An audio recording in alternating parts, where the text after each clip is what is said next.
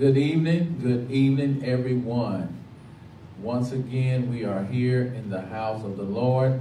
This is your Thursday night edition of House of Prayer Evangelistic Church Discipleship. We welcome you on tonight. We ask that you would make comments in the comment bar. Greet your brothers and sisters as they come on. We are just happy to be with you once again for this time of sharing. For those who have been tuning in on Thursdays, we are dealing with the mindset of a true disciple.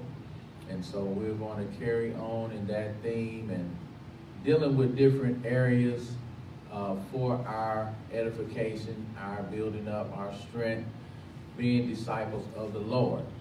Once again, I am your host, Elder Ronald Smith, Jr., and I'm just excited. Tonight we're going to have a wonderful treat dealing with a very important subject from one of our own dear sisters. And so we're going to introduce her after we pray. But we just want to give you a second to get on and be ready. Have your pencil and your Bible, your paper ready, because there are some things that we as a body must be aware of. You know, it's not that we are not knowledgeable of the Bible and of different aspects of who we are and what we are to do. It is that God brings things before us so that whatever level we are at, we sharpen up, you know, or we move to another level of whatever the subject is. And so, you know, I'm excited. I'm just, I just don't even want to talk no more. So let's just go into prayer together. Father, we thank you for this night, this Thursday night edition of Discipleship. We come praying for your people tonight, for our hearts to be on fire, desiring to hear things that will help us develop and be in the place that you have appointed. We pray for our mind, we pray for our hearts, we pray for our ears, that we would have ears to hear, and that we would have a heart that will follow closely after you. We pray tonight for our dear sister, Moniecea Downs. We ask that you would use her in a mighty way. Touch her mind, her heart, her spirit. Allow her to have clarity as she shares with us the things you have put on her heart. Bless our pastor and evangelist Trina Crawford, their family. Keep us safe is our prayer. In the mighty name of Jesus Christ we pray. Amen. So, without any further ado, I'm introducing a dear sister, Sister Moniecea Downs. Let me just say that she is a passionate Christian woman. You know, anytime that she's asked to do something, she's doing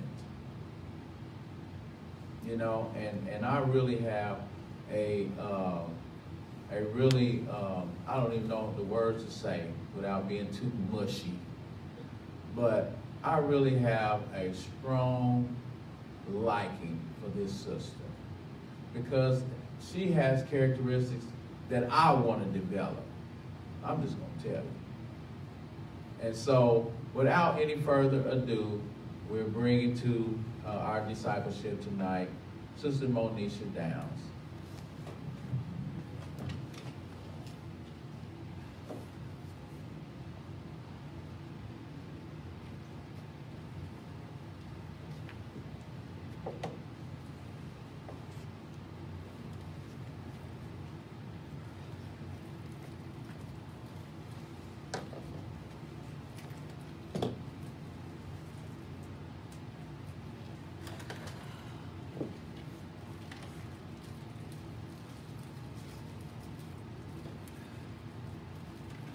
Hello, saints.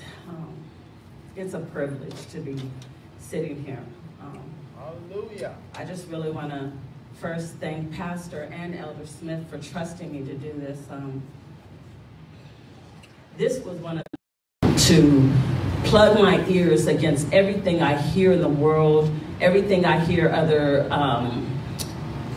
people trying to encourage me with, and just really lay before the throne of God and hear what he has to say. So before I go any further, the first thing I want to do is break down the word intercession, because it is the basic foundation that you need to understand. Intercession or an intercessor is a person who takes and intercedes or intervene on behalf of another, stand in the gap of, so that God's judgment or the enemy's trap will not take and have its final objective. And when I say that, to intercede and to stand before God and to change his mind, boy, you better be careful. You have to be in a place and in a posture that is reverence of who he is. It is a posture that is not taken lightly, because in the biblical times, in the Bible times, if you stood in the presence of God and you had any sin in you, you was just gone. There was no second chances, nothing. When you went into that inner room of the holies of holies and you had sin in you, or you had bad intentions, God didn't tolerate it. But thank God we live in a time where he has mercy and grace. So when I think about intercession, I want to take and really talk about what God put on my heart, and that is, you cannot intercede if there is anything in your heart that is unlike God. You have to have a pure heart to stand before the Lord. And I just want to take and go back to the Old Testament where Moses and Aaron, and I want to go back to that part, so I'm just going to take you to, no, actually, I'm sorry. Before I do that, I'm going to go to Abraham. Abraham really had a relationship with Christ, and at his age 75, God gave him directions. And when God gave Abraham directions, he then took and began to build this interaction, this relationship with him. And as the relationship began to grow, then there was a point in time in the relationship where in Genesis 12:7, God appeared before Abram. And then as you go on further in the story, as the relationship builds, then there is this time where he takes and he needs God. And Abram takes and has to call upon the name of God for help. And that's in Genesis 13:4.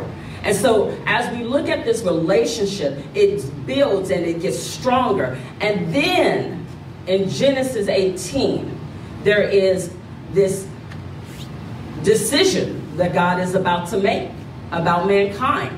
And we know the story. But I want us to look at it from the perspective of how God built this relationship with Abram. And then in Genesis 18:4, Abram begins to have an interchange with God. God is right there in his face. He's talking to God. And he's not cowering down. He's standing. Get this, he's standing before the King of Kings and the Lord of Lords. And he's taking and negotiating with God before he acts. He's literally taking and asking God, well, Lord, if there's this many, well, hold on, Lord, wait.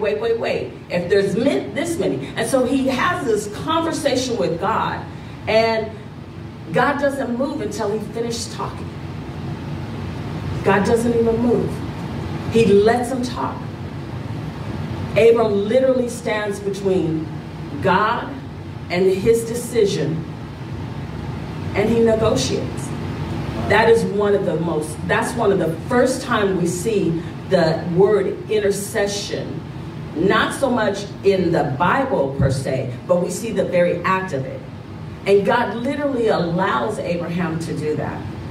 And so I want you to think about how that relationship built, that he even had that conversation, that he was even bold enough to take and say, well, wait a minute, God, if it's not 50, 45, well, no, if it's not this. And he had this conversation, and God allowed him to speak.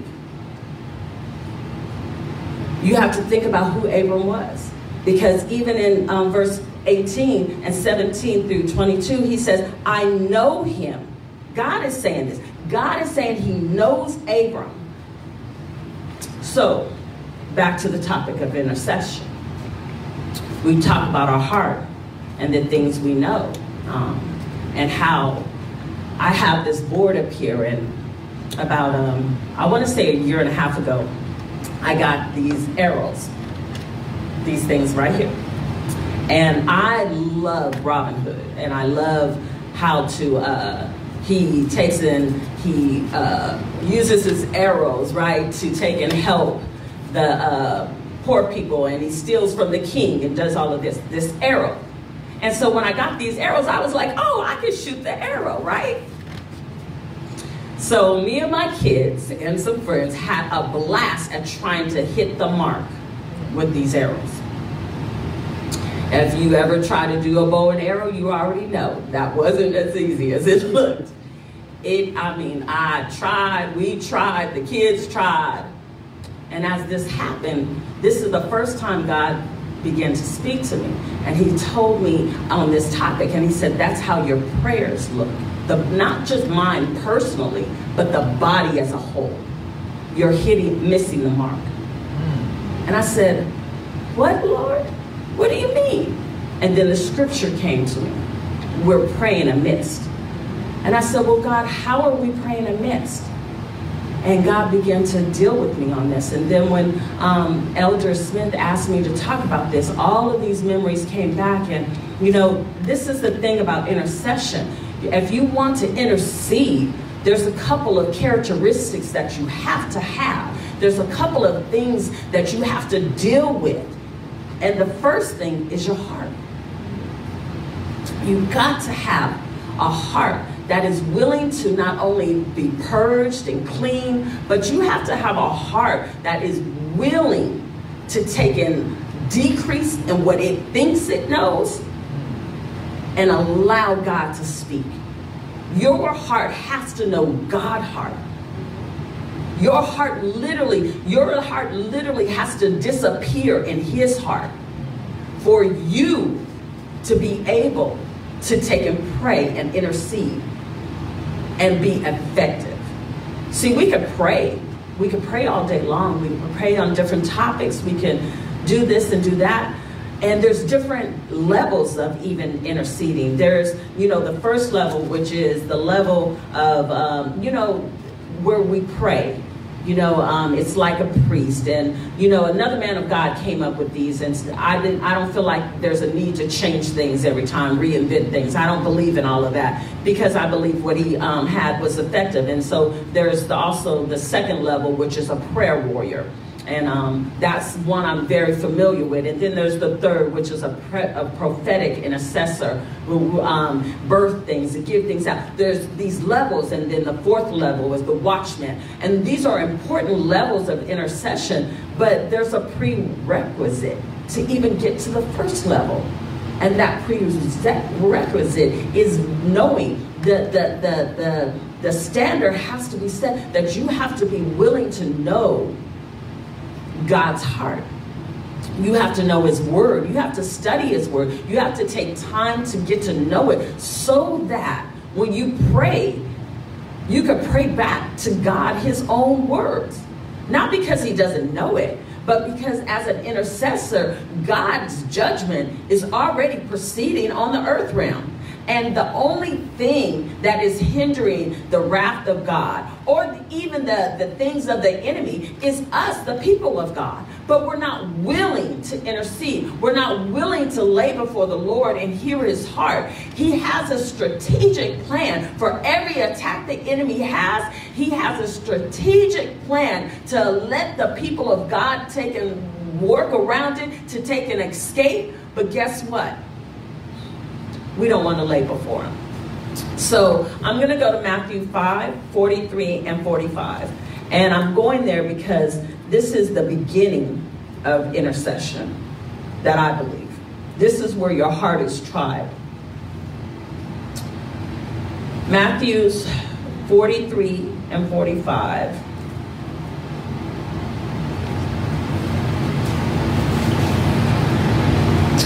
This is where God is talking, and he's just done the Sermon on the Mount. And he's saying to the people in 43, ye have heard that it has been said, thou have loved thy neighbor and hate thine enemy.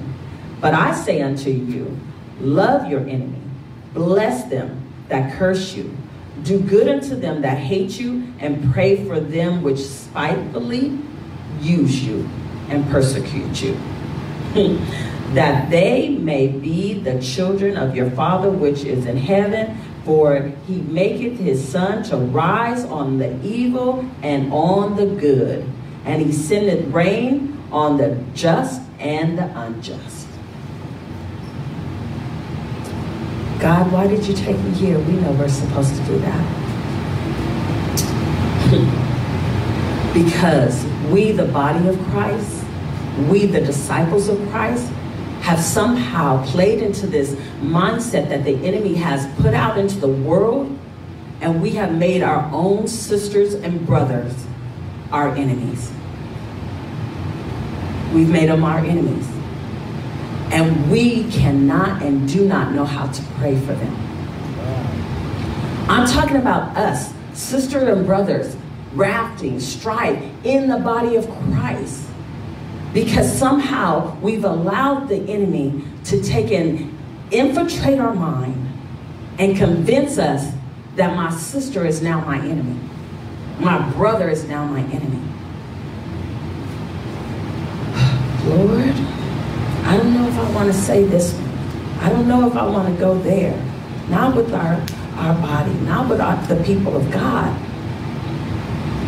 Until we deal with this, we can't stand before God. If we look in Jeremiah, about the 17, Jeremiah 23, 17, they are in a place where they say unto them that despise me, the Lord has said, ye shall have peace. And hold on, I'm sorry. I am rushing, and I said I wasn't going to do that tonight. I was going to take my time and make sure I did it right. Jeremiah 23, 17. There are people that are acting out, and they have hatred for one another. And God is like, look, you see in the Old Testament time and time again how he has shown his wrath because the people of God had deceitful ways and deceitful things in their heart. And he's saying to us that time is over with.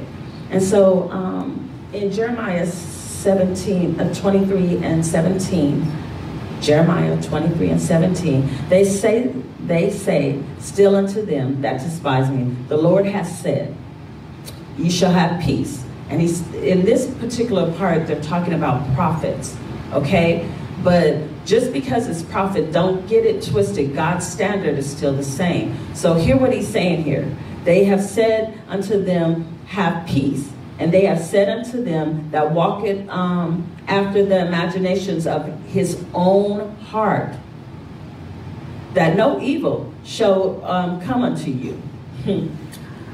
For who has stood in the counsel of the Lord and have perceived and heard his word? Who has marked his word and heard it? See, you got to stand in the counsel of God. So as you continue to think about this relationship Abraham had with God, you see how he didn't stand in God present on day one when he began to listen to God. No, he had to go through this training process of understanding and obeying. But there's another story, and I'm trying to go through this as quickly as I can, but there's another story in the Bible where there is this situation that's going on, and the people of Israel have rebelled against God. And it's in Isaiah 59 and 16. And the backdrop pretty much is that the people of God have rebelled. They have hardened their heart. They won't listen. It's the heart again. Hear this? Isaiah 59, starting around verse 16. Their hearts have turned against God again. And as you go through this whole thing, there's I'm sorry, y'all. There's the people are in a position of doing religious things, routine, condition of the heart. And hear me. They prayed daily. They fasted. Their activities were routine with God. And so all of a sudden, here is this gap that is coming. This gap that is taken and transpiring. God is literally looking at like, who are you praying to? What are you doing? And the basis of it is that it was routine. The condition of their heart had become so routine that they could not even understand that God wasn't listening to them. Moniecea, what are you rambling on and on? I'm trying to get you guys to understand there's a position that is needed for you to be able to even intercede. In Isaiah 59:2, it tells us, but your iniquities have separated you from God. But wait a minute, in Isaiah 58, it's talking about they're doing things routinely. They're doing what they're supposed to. But guess what? It's the condition of their heart again. So, as I go to where God really wants me to, I'm going to do an applicable way for you to clean your heart so that you can intercede. Because this is where it starts at. And if you really want to intercede on the behalf of somebody else, you have to clear your mind. You have to clear your thoughts of what other people are saying, of other people thinking. You have to take and hear what God has to say. Otherwise, it's not going to work. So I asked you, Brother Elder had asked you to get a paper and pen. I want you to begin to just write things down. Write things down. Just whatever it is. And as you write those things down, just let God talk to you. It's not about order or priorities or a list. Just begin to write things down. And as you write them down, I have my board here. This is mine. Jaden, can you grab Nana a piece of tissue and bring it to me? As you're writing them down, I want you to write them all down.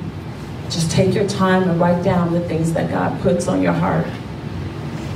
And then I want you to begin to, I have a whiteboard so I get to erase mine. I want you to draw a line through yours though, of the things that you truly trust God to deal with you on. And for me, as I began to do this, there was a topic that ended up being left. And I didn't even realize how deep of an issue it was until God began to deal with me on it. And it's a relationship. And I didn't even know I had an ought against him. I didn't know what the problem was.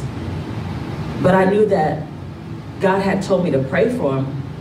And I really didn't pray. I just, oh Lord, help him have a good day, blah, blah, blah, blah. Just a simple prayer.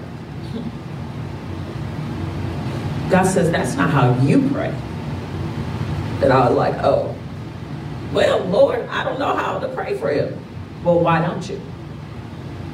Because there's some issues that, boy, you have me pray on and I could go in on. When you talk about my marriage, I could go in and pray on that one. I can lay before the Lord. I can cry. I can stand before God and say, God, you know, I messed up in the beginning, but Lord, help me with this and strengthen me in this area and give my husband insight and revelation. See, I can go in. I can start to intercede. No problem. The reason why I'm doing this practical application with you is because we got to start dealing with those issues, that brother or sister that we really don't want to pray for, because that is what God commanded us to do. He commanded us to pray. And pray is another word for intercession. It's just the beginning of a thing. Prayer. When we can begin to pray for that sister that we really have, you know, she rubbed me the wrong way. I ain't got nothing else to say to her. Well, wait a minute. Now you done become an accuser. You're now accusing her. So there's only there's one thing that I learned, that everything with Christ is black and white. It is either white and pure and simple, or it's tainted. We as the body of Christ like to make this gray area. There's no gray area. Interceding, praying, is saying that you want to have a pure heart. Lord, okay, I don't know what I did to offend this sister today, but Lord, help me, strengthen me, give me insight and revelation. Help me to keep my mouth closed. If somebody says something to me about her, I'm going to say, hey, you know what? That's my sister in Christ, and I'm going to keep on moving. I'm not going to indulge. I'm not going to engage in that conversation. I'm not going to be a part of it. Why? Because I need to learn how to intercede. Why? Because I need to take and know the heart of God. Why is intercession needed? Because intercession is the only thing that changes mankind's history. It's the only thing. Only when a man or woman of God intercedes on behalf of another situation or thing does it change. That is when God's will from heaven is released onto the earth realm, when we're able to intercede. And you can't intercede unless your heart is pure. You can't take and do the will of God unless you know his will. You can't take and be effective for the kingdom of God unless you know how to intercede appropriately. So my last thing that I want to bring to light tonight is Esther. And we know the story. We know how she took and went before the king. But I just want to say this as we talk about intercession. Esther stood before the king, man-king, in her royal priestly gowns. The only way we can do that in the spiritual is if we have on the garment of purity, righteousness, and holiness. When we stand before the Lord, his kingdom, his throne is filled with majestic things, creatures, splendor. When we enter into that cream, we have to have on this robe of holiness, this robe of righteousness, this robe of purity, so that we can stand in his presence and intercede. The story of Esther, she wasn't foolish. She didn't go in there demanding what she wanted. She didn't take and say, Lord, da-da-da-da. She intrigued the king. She enticed him with coming to eat with her. She sat in his presence. She dined with him. These are the same qualities that God desires of us, that we dine with him, that we sup with him, in that we have a relationship. I'm going to close with that, a relationship with Christ. And I'm going to just say this about intercession. The world is in a crisis that it never should have been in, because the body of Christ really have a hard time getting it together. There's a shaking in the atmosphere. The Lord said in his word, look at the signs, look at the look at the conditions. Just like the seasons, there are times, they're telling of the times. And don't get me wrong, because it was prophesied in the Bible that there would be days like this. There would be plagues, there would be this. But the body of Christ is supposed to be able to stand and walk up on the earth realm with dominion and power. That is what his word says. It doesn't change because of what times we're in. It doesn't change because of the crisis we're in. The word of God is everlasting and true. And so we need to know it so that we're able to pray and stand. Pray and stand. Dear Heavenly Father, I just come before you, Lord. I know that there are those of us who really want to take and go to another level of intercession. Lord, I pray that what is spoken tonight will help them to deal with that issue that ought in their heart that has displeased you, disfouled you. In your word, you said you sought for a man. You looked to and fro for one that would set up a hedge, that would take and stand in the gap. And the one thing that you desire the most is for someone to stand. Lord, I pray that we begin to be the people of God that you called us to be, to stand and to do your holy will and to do your holy work. And Lord God, do it in a manner that is pleasing unto you. I pray, Lord God, that the word intercessor, that we would learn to intercede. This church is called a house of prayer, evangelistic church. Prayer is at the essence of it. And prayer begins and leads to intercession. I pray that your people hear what you have said in the mighty name of Jesus. Be blessed and have a good night. Amen.